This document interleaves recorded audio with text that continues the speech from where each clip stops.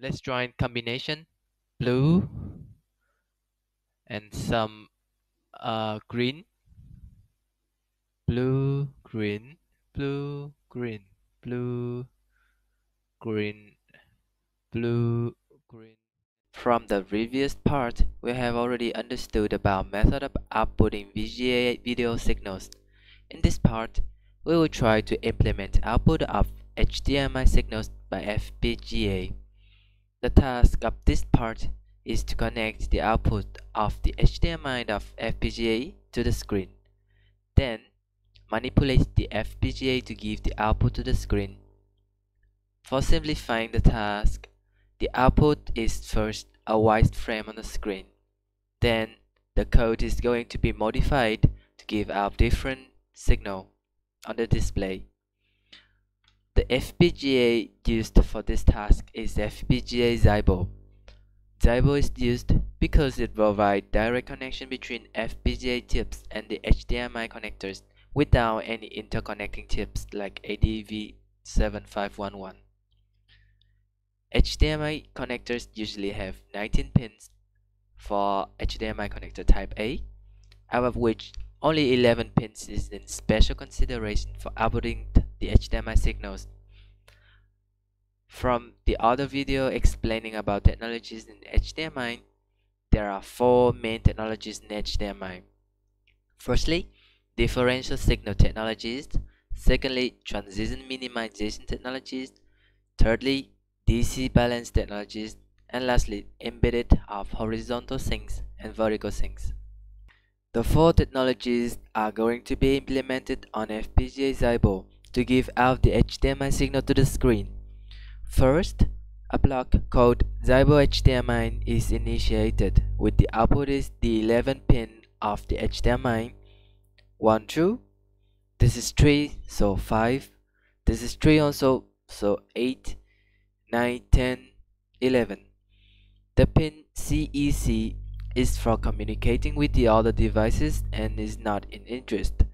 The pin HD out enable is only a special pin for Zybo because Zybo have bidirectional HDMI port.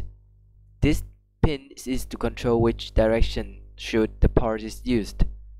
For other board that have like separate HDMI input and output port, this pin is not available anymore. The LED is only for debugging purpose. Considering inside algorithms of the block, the first algorithm is differential signals. This is the code for implementation of the differential signal technologies. OBUFDS, output buffer differential signal. This is a primitive of Xilinx which helps us to output the differential signal from a single input signal. The output pad O and OB are connected to the differential output pins of HDMI.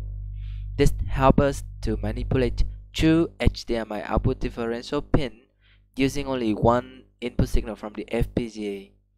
We have a HDMI output differential pin in total, which could be manipulated by only using 4 input signal from FPGA using this OBUFDS primitive. The second algorithm is transition minimization.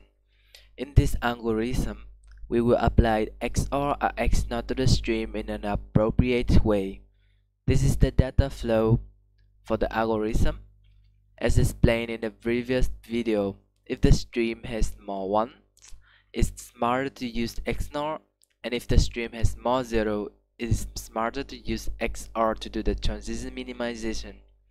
And the next thing we have to notice in the transition minimization algorithm is that when applying XOR XNOR, we cannot just follow the same as the flow chart. In the flow chart, the value QM1 is calculated based on the value of QM0. This will introduce a delay to the calculation of QM1, and more delays is introduced to the next line where the value of QM2 is calculated based on the value of QM1. And when it comes to QM7, the synchronization of the stream is not maintained anymore. Instead of doing the same as the flowchart, QM1 can be calculated directly from the input of D0 and D1 as shown here.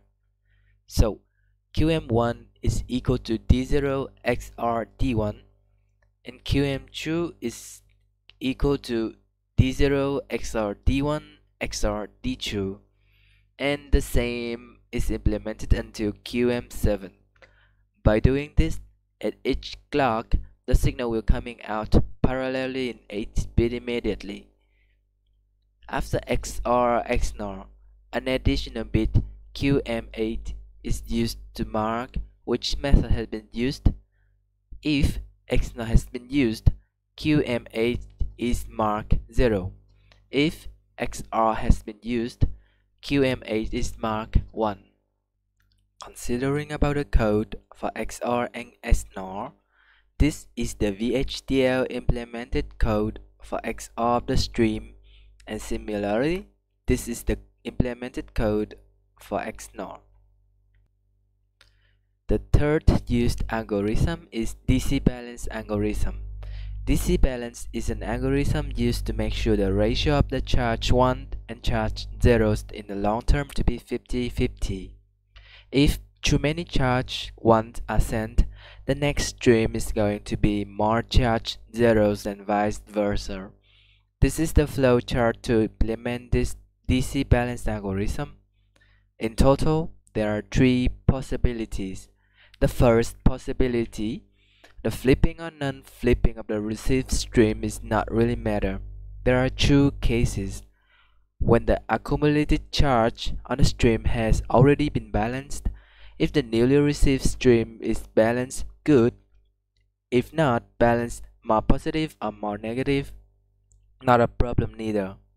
Or when the newly received stream has a balanced number of 1s and 0, flipping or non-flipping of the stream is not changing the total charge received.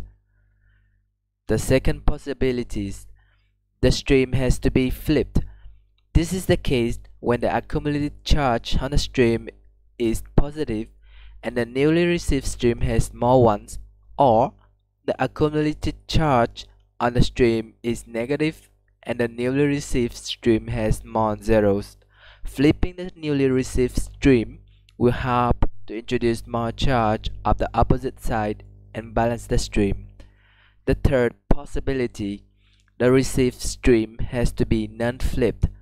This is the case when the accumulated charge on the stream is positive and the newly received stream has more 0s, or the accumulated charge on the stream is negative and the newly received stream has more 1.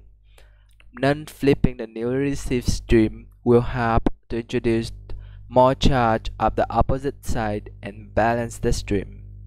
After DC balance algorithm, an additional bit QOUT9 is added to the stream to mark that the stream has been flipped or non-flipped.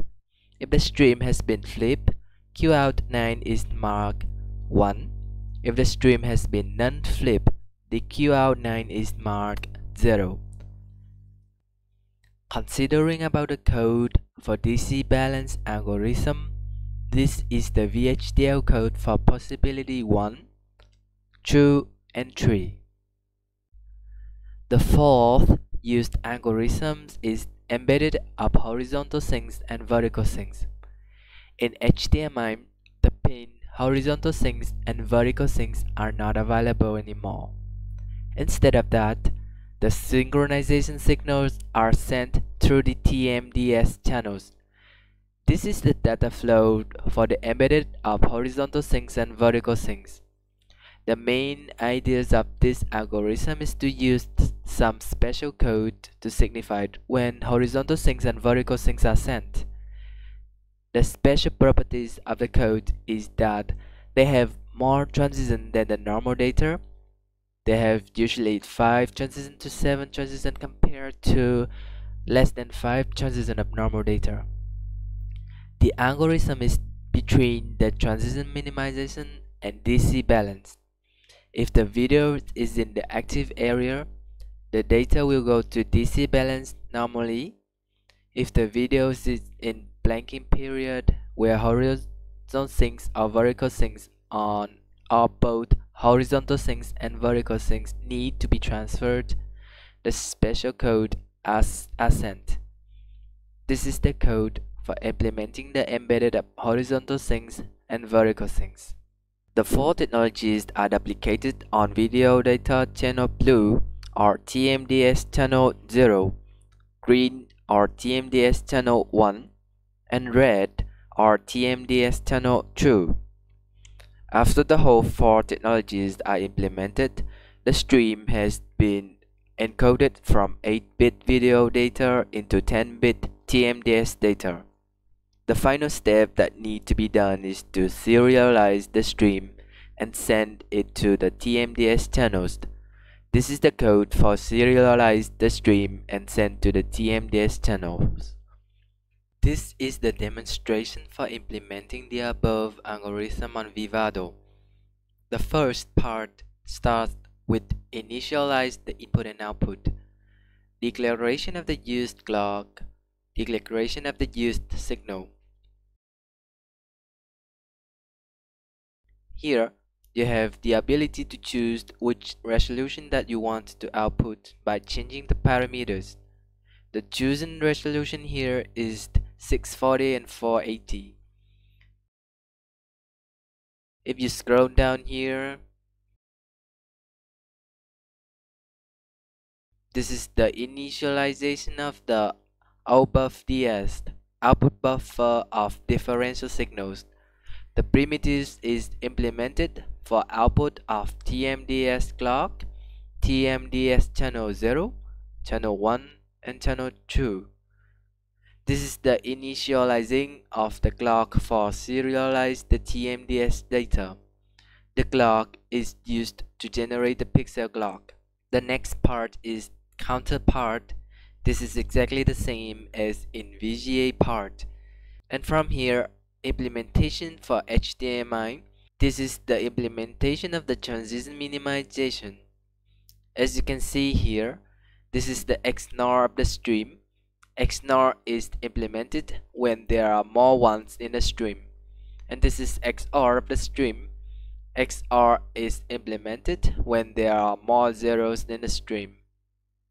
The next algorithm here is DC balance, and the embedded of horizontal sinks and vertical sinks. The whole process is implemented for 3 channels, blue, green, and red.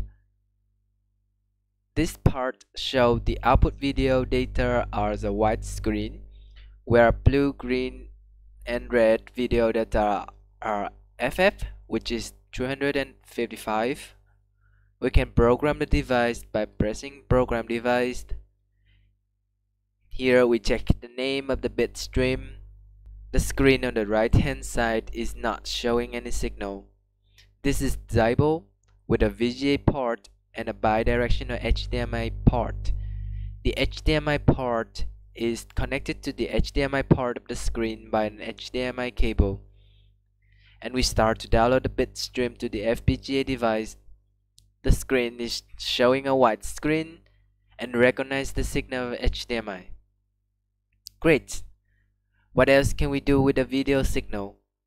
If we change the video signal, we can change the output to the screen, such as making a square in the middle of the screen or making the square running over the screen.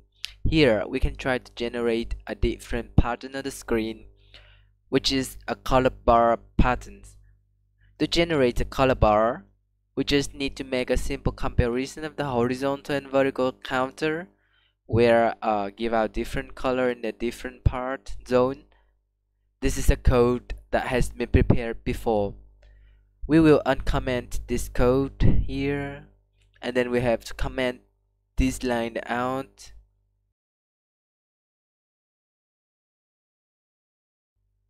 There is something. Okay. We have to uncomment this line also. Okay.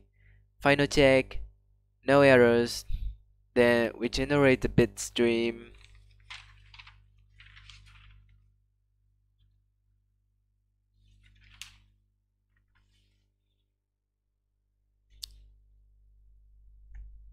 The Vivado will generate a new bitstream for us.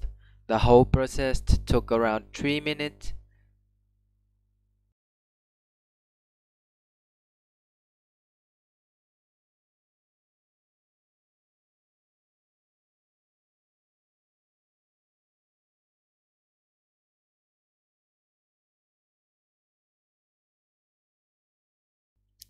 Okay, the bitstream has been generated.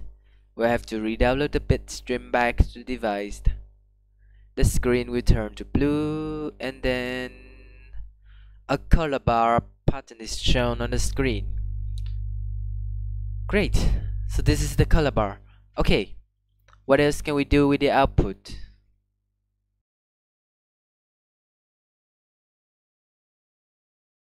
Change color on switch press. This is gonna be something cool. Okay. So this code is about generate a screen, and on each press of the button here, the screen color is gonna change based on the number of the pressed. Okay, no error. Okay, check. Okay, generated bitstream.